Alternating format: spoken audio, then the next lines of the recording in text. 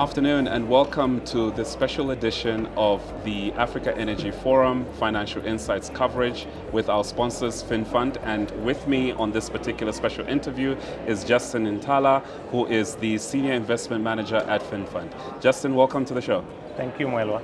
Justin, I hope you've enjoyed your stay in Nairobi thus far and are enjoying the forum. So far, so good. It's been a nice experience. Fantastic, fantastic. Anyway, we'll just get straight into it. How have you found the conference so far? I know we're in day 3 and you've had a lot of engagements with key stakeholders.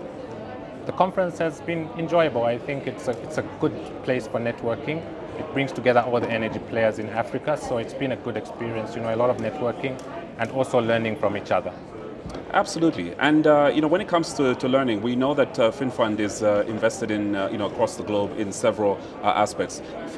Especially around this particular event, what key areas is Finnfund mainly focused on? So renewable energy is obviously a sector that we support. I think we all know that power is important, energy is important for any economy to grow.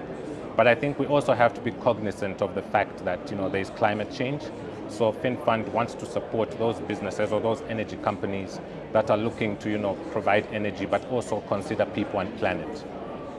Right, and from our financial insights research, we understand that you're invested obviously 15% of your entire portfolio, about 163 million euros, on the energy sector itself. But how does Finnfund see the importance of and significance of this particular sector, as well as what sort of investment opportunities have you obviously been able to see as Finnfund within the context of Africa and obviously in general for the sector?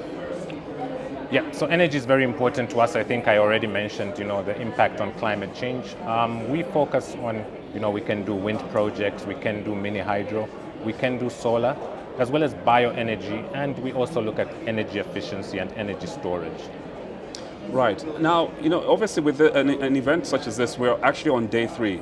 You've had a chance to attend several panel discussions and talk to various key stakeholders. What would you say are some of the key takeaways that you'll be taking with you as you return back to Finnfund? I attended an interesting panel discussion that got me thinking.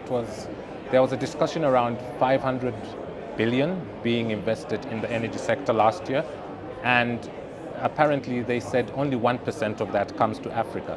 So I think we have a challenge, that we need to step up investment in energy projects in Africa.